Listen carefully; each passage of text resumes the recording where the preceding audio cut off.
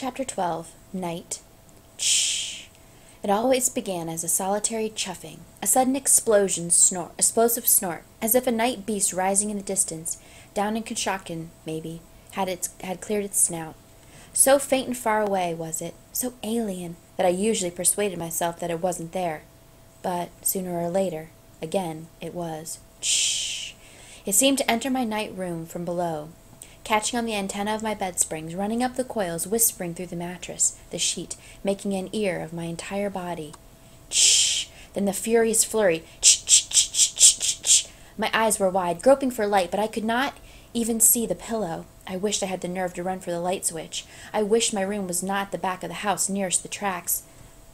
The sound was still far off, along the Schuylkill River, somewhere in the East End, but it had movement now, direction. It was coming. The breath of the night beast beat faster and louder. It was passing the DeKalb Street station now, turning from the river. Behind the empty, dark Garrick Theatre, under the erector-set Ares Street Bridge, Marshall Street now, between the black and white stripped crossing gate, bell tinkling, red light blinking, louder and louder, past the sand place where I went with my father to bring home a wagonful, past the shoebox-shaped orange car store where my mother would buy a bagful of Florida in February. Crossing Elm, bending the creek, louder, louder, ch-ch-ch-ch-ch-ch-ch. Behind the ice plant now, Astor Street, the stone piles, the dump, louder still, the iron beast pouring, sooty blackness into all the world, creating night. How loud can something be? Coming around the curve at the dead end of the chain, ch-ch-ch-ch-ch-ch-ch, into my room, the bed springs under me, singing like the fiddle strings of hell. Did it really happen? In morning's comforting sunshine, I could never be sure, until I ran my finger along the clothesline, or over the yellow face of a pansy in the backyard, and the tiny black particles of grit confirmed. Yes, a train, a coal-fired, smoke-belching locomotive had passed the night before. Nighttime lent a horror not only to trains, but also to garbage. Garbage had status in those days. Garbage was garbage, and trash was everything else. Garbage had a can of its own, basically an oversized metal pail with a lid. The garbage can could be found in the back of the backyard.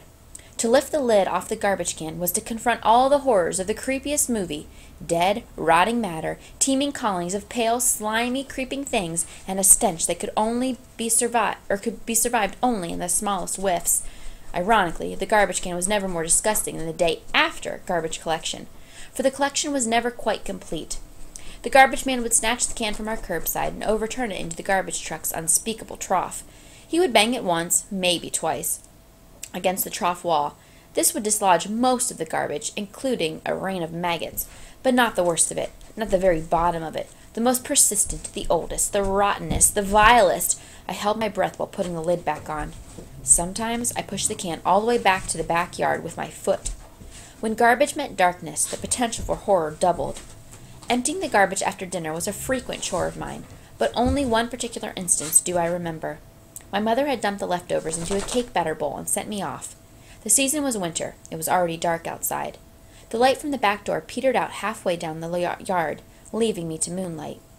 At the garbage can, I went through my usual ritual. I curled my fingers around the metal handle of the lid, took a deep breath, held it, and with an almost audible winching of willpower, yanked the lid off. Careful not to look directly into the can, I overturned the batter bowl.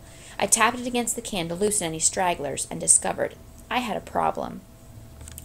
Whatever we had had for dinner that night must have been sticky, because half of it was still clinging to the bowl. I tapped harder. Still, the stuff stuck. Risking breakage, I banged the bowl against the can. Nothing came loose. My chest was getting tight, my lungs demanding breath. In the moonlight, I caught a glimpse of white worms. I panicked. I dropped the bowl into the garbage can, slammed down the lid, and raced for the house. I waited until I was inside to gasp for air, as I was sure that the garbage can, open so uncommonly long, must have fouled all outdoors. When my mother asked about the missing bowl several days later, I said I knew nothing about it. Though night at various times conspired with a locomotive or a garbage can or a pup tent to frighten me, at other times night did not scare me at all. We used to play a game called Outs. It was the major leagues of hide-and-seek games. The kid who was it covered his eyes and counted to 100 while everyone else ran and hid. If the it kid found you, he yelled, "You're out!" And then the two of you were it, and went seeking the others, and so on until all were it but one, the winner. There were no boundaries. You could hide anywhere. Popular hiding places included the stone piles, Red Hill, alleys, assorted backyards. As if the hiding needed to be made any easier, we always played outs after dark. My favorite hiding place was behind a stone pile near the creek. I would crouch silently for an hour or more in the utter darkness. The dark did not scare me when playing outs. What scared me was being found. One night I heard the Its coming close to my hiding place. I slipped away down the path to the park and trotted up past the state hospital.